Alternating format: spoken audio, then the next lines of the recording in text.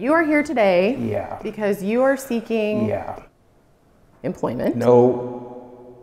Tell me a little bit about your background. I did work at a small gaming store for about 17 years. I've been making online video for about 7,000 years, and my entire shtick has been about aggravated assault.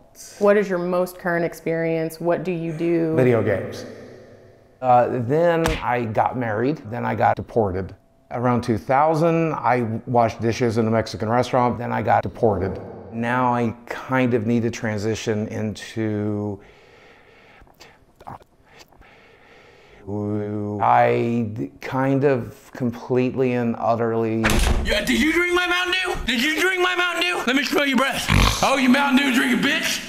Lost my mind. Are you currently doing any YouTube stuff? I did work in the porn industry for the better part of 7 years. Be real with me. Do you really think it would be a good idea to go to a real interview and reference porn? Yeah. Okay. And the kids liked it, and I am also a pedophile. I am disabled. The downside of that is I am extremely disabled. Should mention I'm also a felon. What's the nature of your felony? Video games. So all that's fine. I'm easily injured, like I injured myself coming.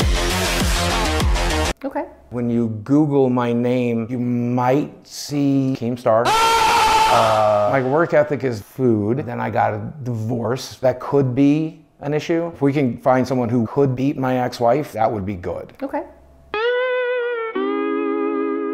Show me what you down. Show me that you wild. Bust it open proud. Baby, know the girls are loud. That's a shawty, make you